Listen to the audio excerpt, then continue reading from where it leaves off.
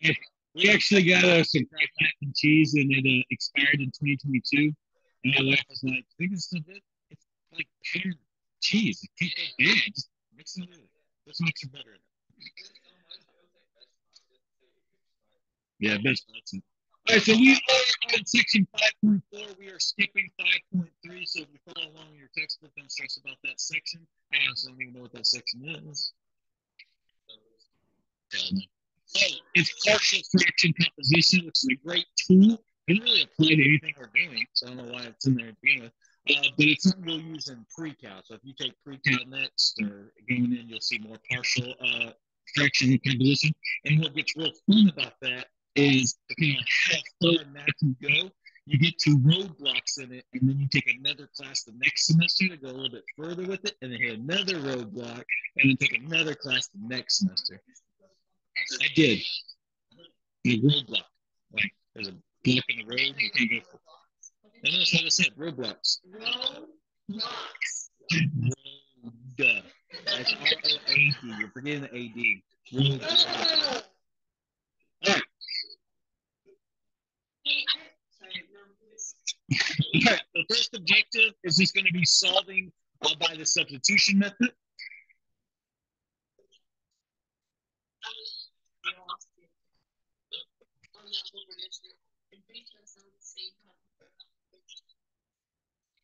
Please email me. Let me help you out.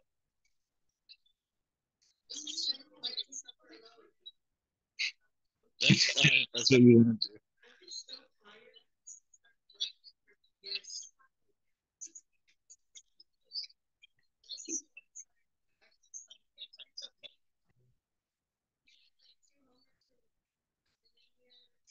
You're the third one now.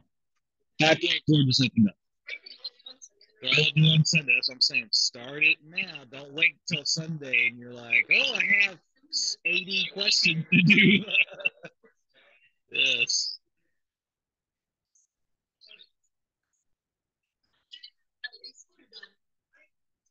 Very good. All right, here we go. Let's just start on one.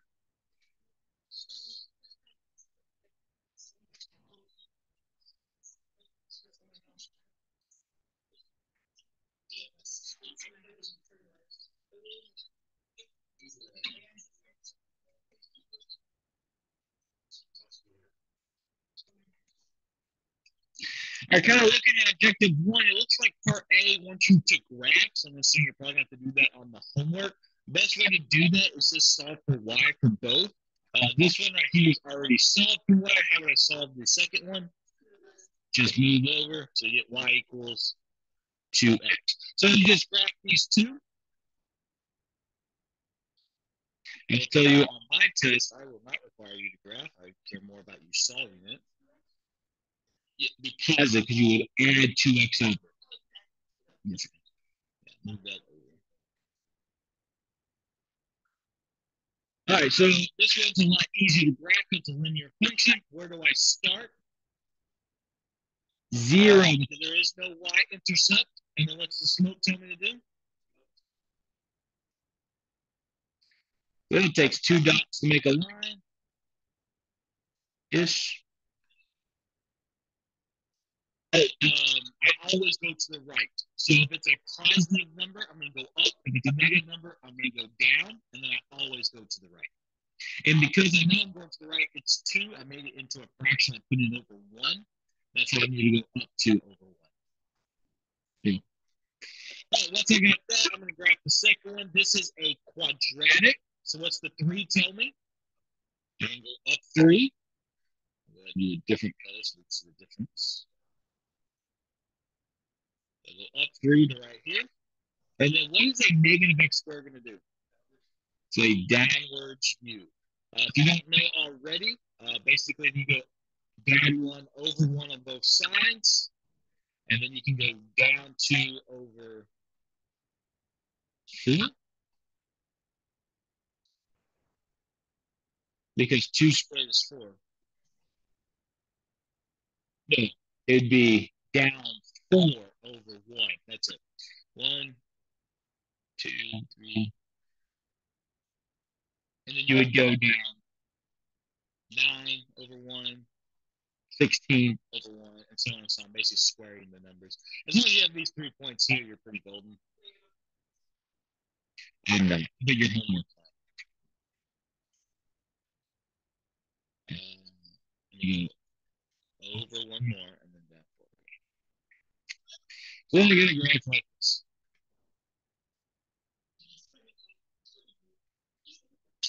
So here is my question to you.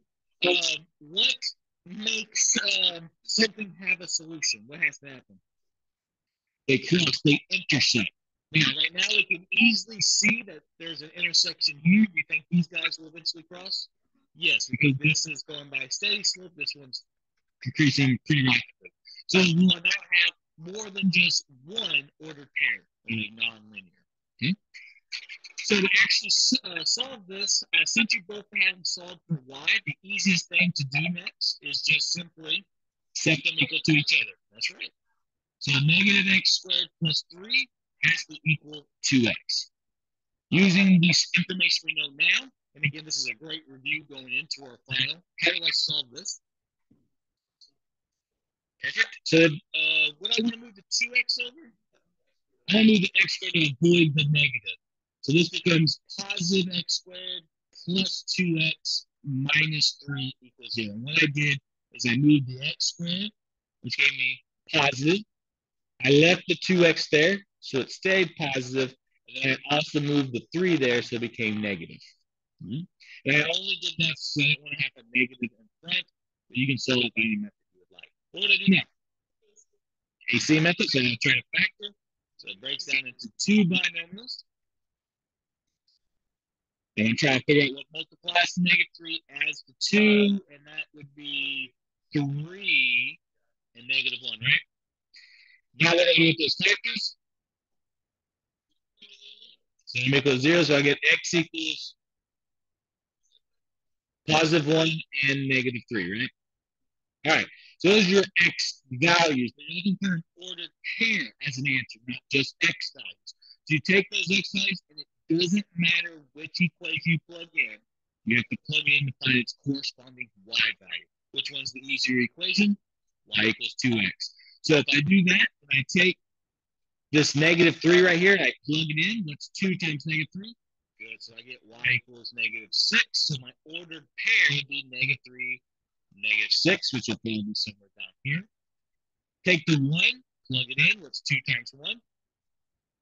2, so I get y equals 2. So my ordered pair would be 1, comma 2, which we can actually see physically right there.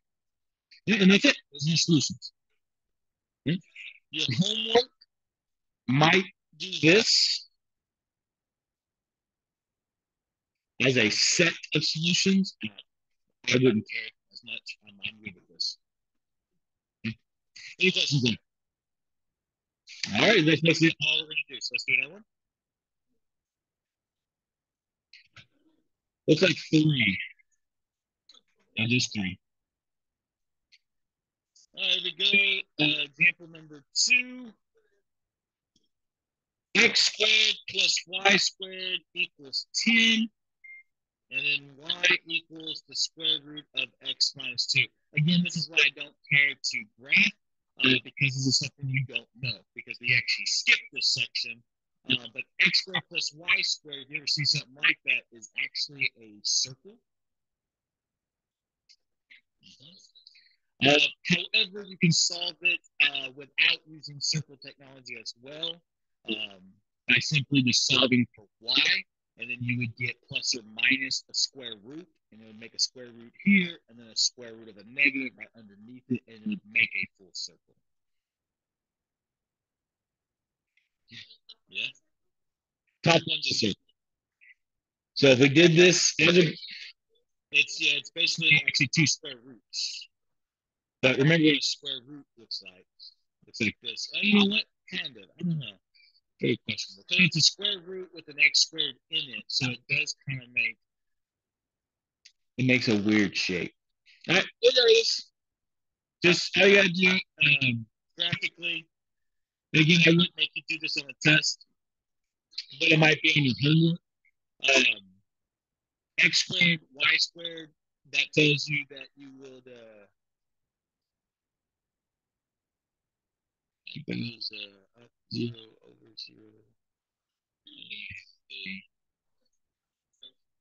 Radio. Yeah, okay.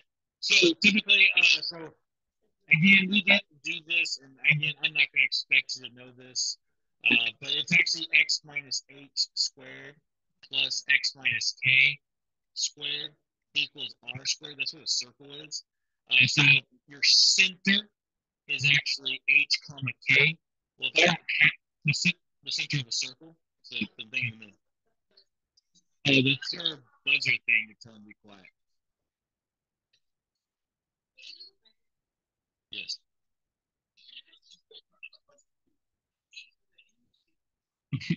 All right, but because there's no number there that tells me my center is at 0,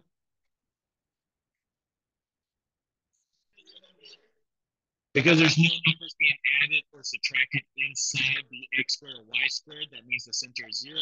And then to figure out the radius, you just take the square root of 10. Yeah, but my fear is done at homework. Square root of 10. It's 3 point something. Yeah, square root of 10 is just 3 point something. So that's going to be 1, 2, 3, 1, 2, 3, 1, 2, 3, 1, 2, 3. So roughly right past it.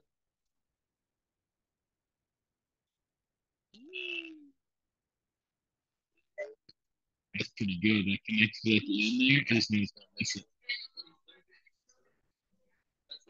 Okay, so the formula is this guy. Whatever these numbers are, that's your center. So there's no numbers there, so your center is 0, 0.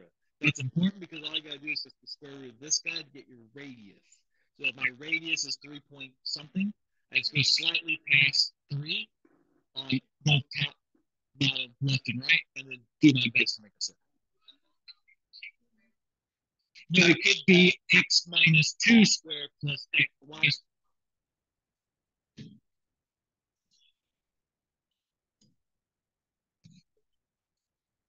Yes, it should be a y. Gotcha. But yeah, so this could be x plus 2 squared, this could be just y squared, then your center would be 2 comma 0. Your center.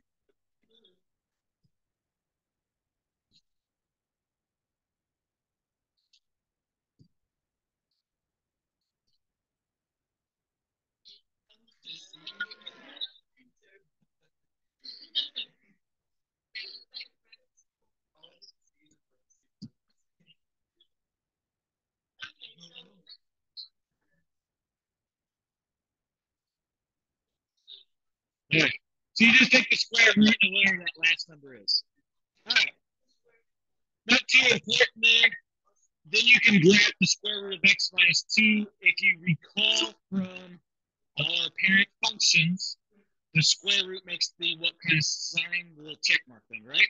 And if I'm minusing 2 on the inside, what direction will I go? To the right. Very good. So I go 2 here, and then I have something that looks something like this. So how many times will I get a solution? Once. It'll be somewhere right there. Again, that's why I'm not a big fan of graphing, because it's just really physically hard to graph it. To solve it, so much easier. To do by substitution, you already have a y equals, take that, plug it in.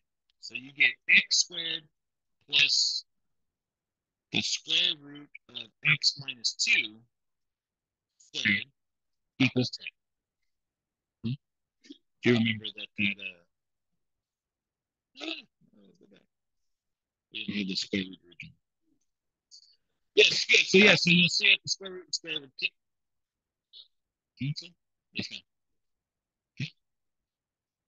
So this is the part I do kind of expect you to know. To be able to just plug in and then solve, guys. So then you get x squared plus x minus 2 equals 10. What did you do next? You would, yes. You want to set it equal to 0. So I would subtract 10. I now get x squared plus x minus 12 equals 0. What do you mean? Factor. Are you confused now? Okay, so I already solved for a y, and I just plugged it into the other equation using the substitution method. And after that, I now have an equation with just x. So the square root and the square cancel, leaving with us the radicand, which is x minus 2. I need to set this equal to 0 because it's a quadratic, so I subtracted 10 and got negative 12. And now I'm factoring, so I get positive 4 and negative 3. And then that means that x equals what?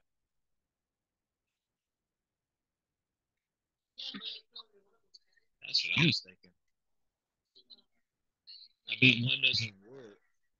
No, it doesn't yet. So if you take negative 4, and it doesn't matter which equation you plug it into, if I put negative 4 into this, what's negative 4 minus 2?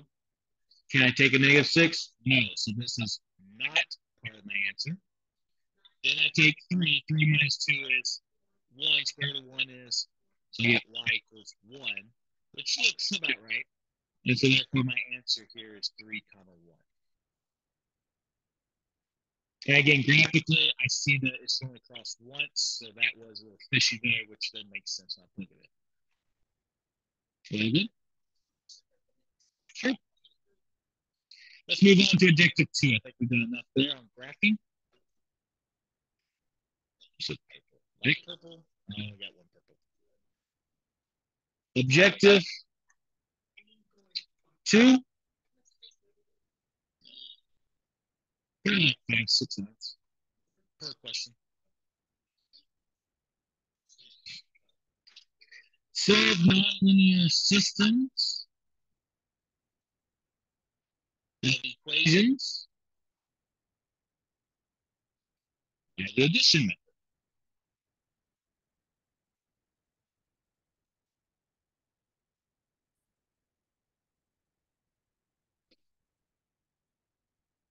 All right, so if you are given 3x squared plus y squared equals 21, and 4x squared minus 2y squared equals negative 2. Now, one thing I do want to caution you on, to be able to use an addition method on a nonlinear equation, both equations have to be of the same. They have to have the same terms. So if you see here, they both have x squares, they both have y squares. But if you look at the previous question, they had an x squared, a y squared, and then a square root. Would I be able to use the addition method there? No, they have to have the same terms. Okay, that's what allows you to just mess around with their coefficient and eliminate one of their options. They are.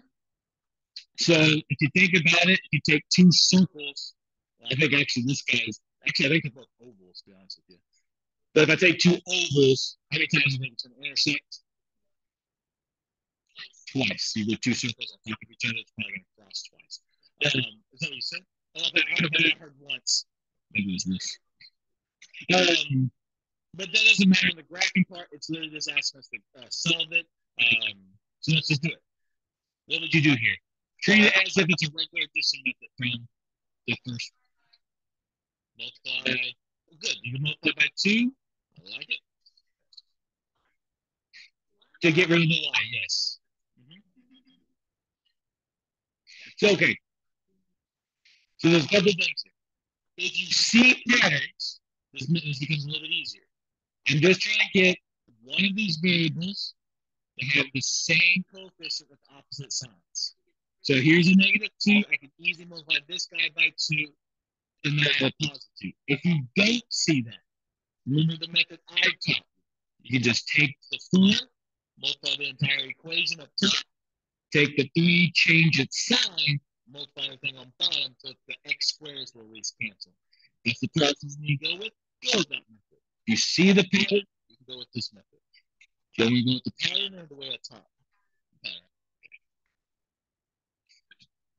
All right. And by doing the pattern, it makes you a little bit less work to do. This gives me 6x squared plus. Thank you. 2y squared equals 21. This didn't do anything. You're correct.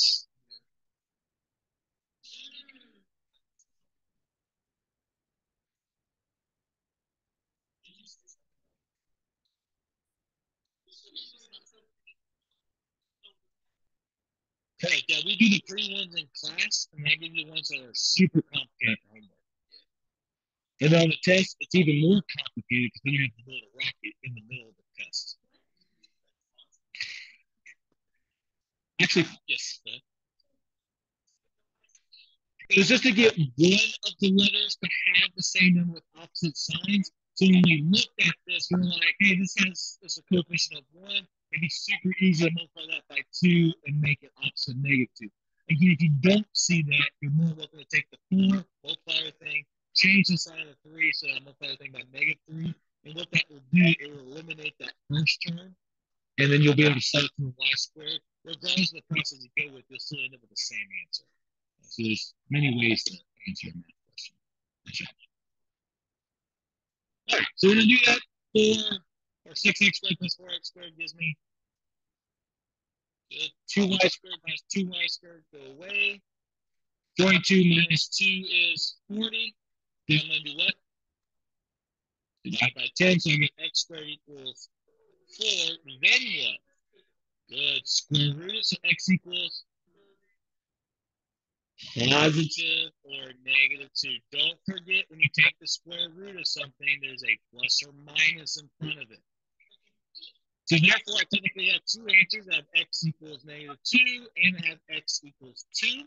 It doesn't matter which equation you plug it into. You need to plug it into the new equation because, like, we need to go find the y value. Which approach we go? The new one? I wouldn't tell you. I would just tell you it's 40 equals 40. So you can use any equation except this guy. Which one? This one? I would suggest the one with lower numbers. So that gives me 3 times negative 2 squared plus y squared equals 21. Yeah, we could talk like that. It's super monotone. I've had professors like that. I'm like, what was that?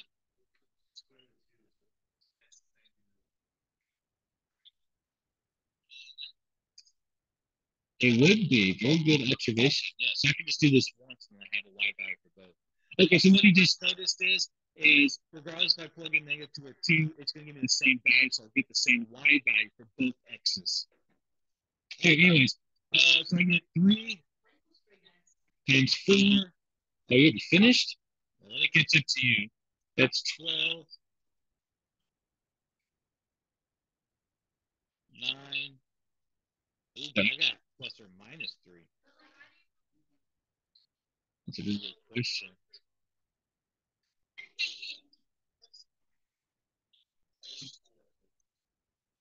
I have a circle. I have another circle.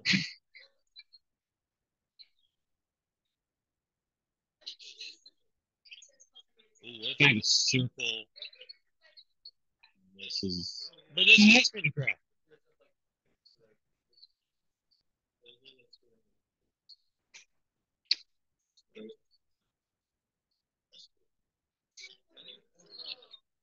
So it's like this, and then like this. That's exactly what's going on.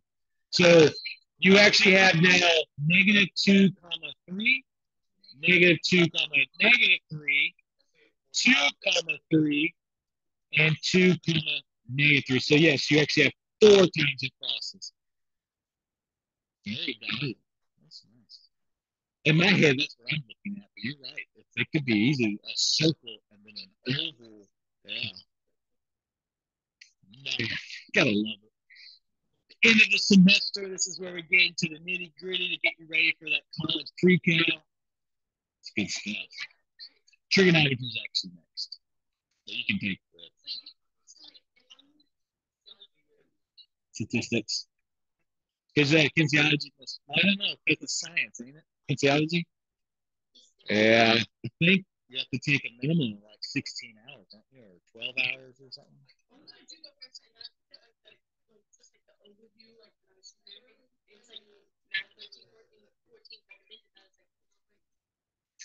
Yeah. I would just pick so many hours you need, and then you could probably just pick another random math, and depending on how many random maths you would take, if it's just 6 hours you need, I'd take a statistics course because that's stuff that you can use in the real world. If it's like 12 hours you need, I don't know, I'd probably go the statistics, trigonometry, pre-calc kind of direction. But really, this no, the next one after this, towards the STEM section, would either be statistics, trigonometry. I would do trigonometry before pre-cal because pre-cal is trigonometry heavy. In college, where in high school, we teach the trigonometry in pre-cal. But there, they already expect you to know it so that you can apply it. So I would recommend that you take trigonometry. Mm-hmm. Yeah, because if you would have actually had trigonometry last year with your pre-cal, then yeah, you could probably go right with pre-cal. But you need to know all your properties because they expect you to memorize it, especially the unit circle. They expect you to have that memorized. In college, the trigonometry class will help you memorize that. Because that's really what hypothesis is. Yeah. And then if you wanted to, calculus. It really depends on your major. So for like U of H, they don't consider any of those maths until you take calculus 1. That's the freshman course. So my college algebra, my trigonometry, and my pre-cal all ended up being elective classes. They took the math. They took them as an elective. So I went to U of H in calculus 2, so I was a junior still taking freshman courses. Yeah. No, this is how the curriculum is. All right, let's do more. Yes.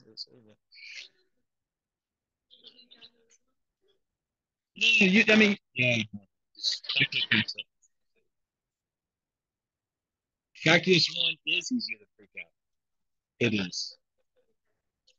The issue is pre-cal tries to give you a complete overview of Cal 1, 2, and 3. So instead, it tries to show you all of it. Where then when you take Calculus 1, it's just like this portion of pre-cal, then Cal 2 is, and really truly Cal 2 is probably the worst of all of them. But it's not that hard. You can test any calculus and avoid pre-cal. Here's my recommendation. I graduated from Cleveland High School. I was not confident in my math foundation, even though I'm really good at math. I wasn't confident that they taught me what I was supposed to know. So I tested into calculus 1, but I purposely took college algebra, trigonometry, and pre-cal, so I knew I would know this stuff before I went into calculus 1. I could have probably survived calculus 1, but I wouldn't have made an easy A like I did when I took it by taking 3 courses beforehand. I would have probably struggled to kind of maintain a C or a B because I'm like, I don't remember any of this. My teacher didn't teach me the unit circle and all this blah blah blah stuff. So that's my recommendation. If you're like confident, you're like up there, go into calculus 1. Don't waste your time on these selective classes. But that's just what I did. That's me. That doesn't work for everybody. I have a strong foundation. And I literally made an easy A in college algebra, an easy A.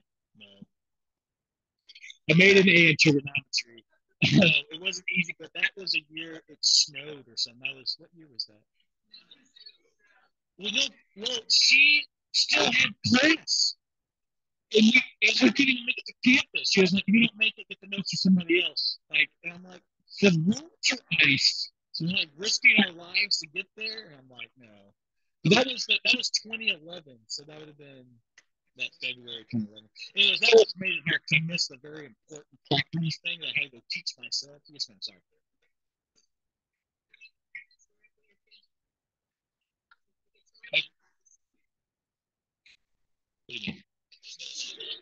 To get to my, I know, I actually did walk up the hill in the snow to get to school.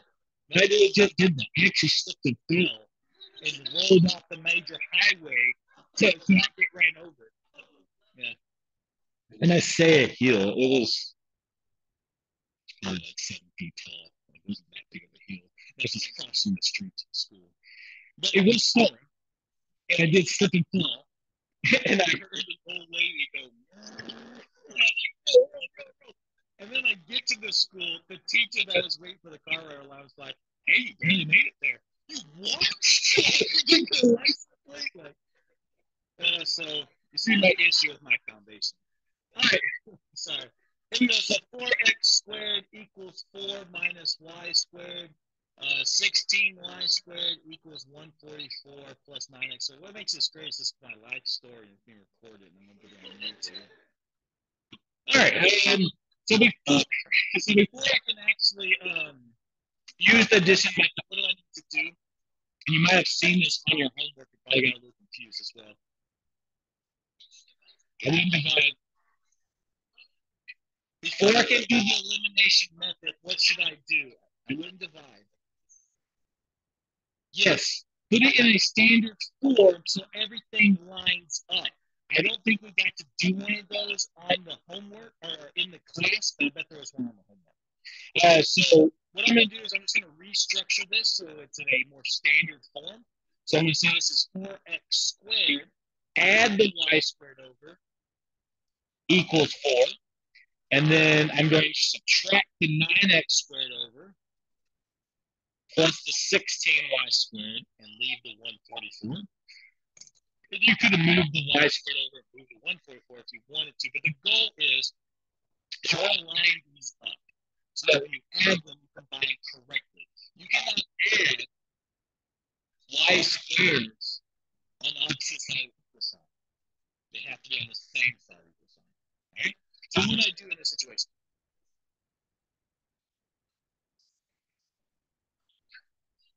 It is, but when you go the process, it's either multiply this by negative 16 or multiply this by 9 and 4. I would recommend, I would say 16 is probably the easiest one. Yeah, negative 16, sorry, yes, negative 16. But the other alternative way would be 9 and make that positive 4 because it's totally opposite signs. All right, so when I do that, 64. I did 4 times 10 is 40 plus 24 is 64. I did 2 seconds to do it. Please faster. And then that's 4 times 16 is negative 64. Look at this, know my 16s by heart. That's pretty good.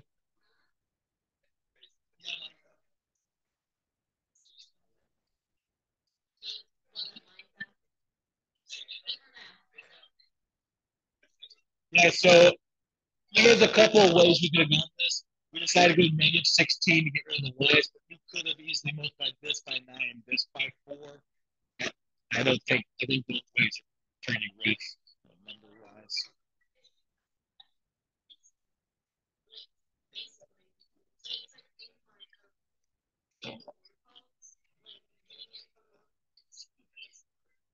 Keeping it, yes. Yes. Organization is big on this. Is that 80? Negative 64 plus 80. Okay. Oh, this is not nice.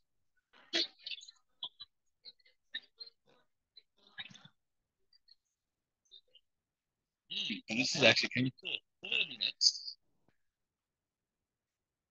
All right, so you get x squared equals 80 over negative 73. What would you know? Square rooted, but can I take a square root of a negative number? No. So are there any x values? No. So this is actually a no solution. So what most likely is happening here is you probably have something here and then some over here where they actually don't intersect. I think your homework might ask you to do an empty set. They could also ask no solution would be inconsistent. So I mean, I really don't know. I know they're going to be circles or ovals, so they're just going to be where they're not intersecting. I don't know where they're actually located, but something like that. Okay, less than that. All right, so let's go ahead and look at the last objective, which is, of course, applications, which is y'all's favorite. So objective 3. I lost myself there.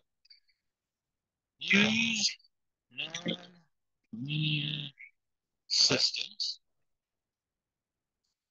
to solve applications. How are we able to have a side discussion and still like be faster than a normal?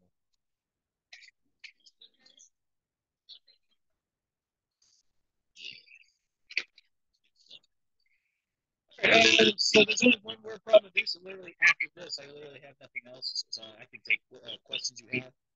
Here's the kind of questions you're going to probably see on your homework. It says you want me to write it or can I just read it? Okay. It says an electronic sign for a grocery store is in the shape of a rectangle. I'm going to draw it.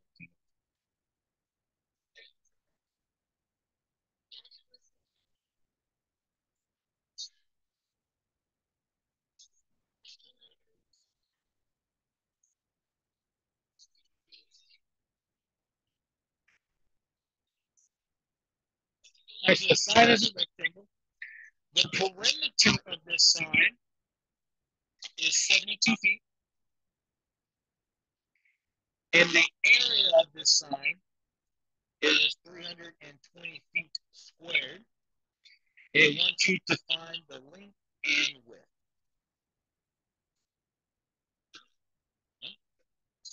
I feel like this was like algebra 1 questions. Anyways, what's the perimeter of a rectangle? At this point, we should have that memorized. Good. 2 lengths plus 2 widths. If you need to, just draw a rectangle. Length, width, width. L plus W plus L plus W gets down to 2L plus 2W. What's the area of a rectangle? Length times width. So with that information, I now have letters that I can solve for. So I'm just going to plug in what I know. I know 72 equals 2L plus 2W, and 320 equals length times width. I would recommend, well, I just asked you this. Can I use the distance and elimination method on this one? Why not? I think why can't I? So they don't have length here. Yep. This right here is just an L. This guy's just a W. And this is an L times W, making this its own term. So I do not have like terms. So the only method I can use is what? Substitution. It doesn't matter which approach you go to, what equation and what letter you're going to solve for. Pick bottom L.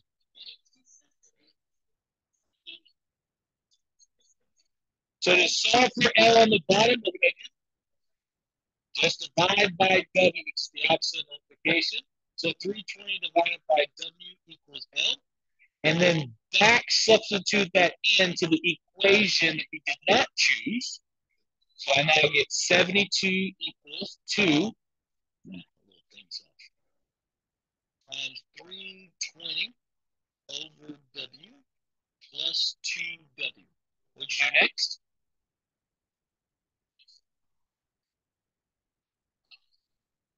Okay. You could technically, yeah. I could divide. If I divide by 2, I have to divide every term by 2. It does. It actually works out on this one. So that's 36 equals 320 over W plus 2. Not 2, my bad. W. What would I do now? I wouldn't do times by 320 now.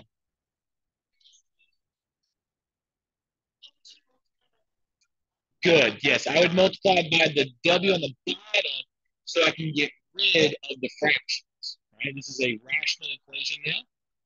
And then I win. So yeah, I get 36W equals 320 because this W would cancel plus W squared. Sounds good. So now I do W squared minus 36W plus 320 equals 0. All I do is move this guy over and then rewrite it in standard form. We good here? All right, now what? Yeah,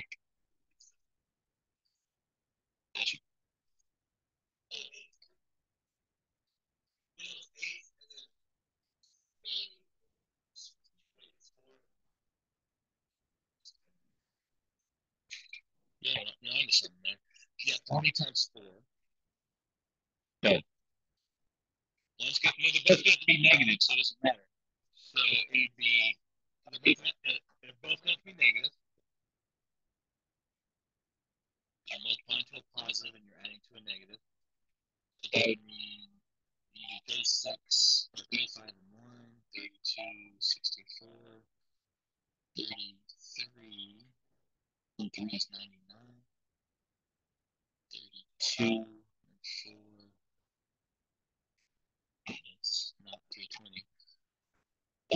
30 and 6, 180. 16 and 20. That would work. Yes. I have not gotten that quickly. So now we get W equals 16 and W equals 20. Ooh, this gets interesting. Oh, but it doesn't matter. You just say it's a rectangle. Yeah. So you get the width of 16. So if the width is 16, what's the length? Plug it in here. You get 320 divided by 16. Well, you get 20. But if the width is 20, what's the length? 16. So you have your two answers there. So it's either a 16 by 20 or it's a 20 by 16. Huh? The fence, yes. The fence, so the sign could be this guy, or the sign could be like this. We didn't tell us the orientation of the sign. So the sign, and then this then now becomes the length, and these become the width. What happened was somebody had to deal with this problem for so long before they realized you could do this math. They're like, we're making kids do this, so they didn't go through what we did. And that's literally all I have for today. That was a good lecture, guys. Yes, bathroom, that's fine.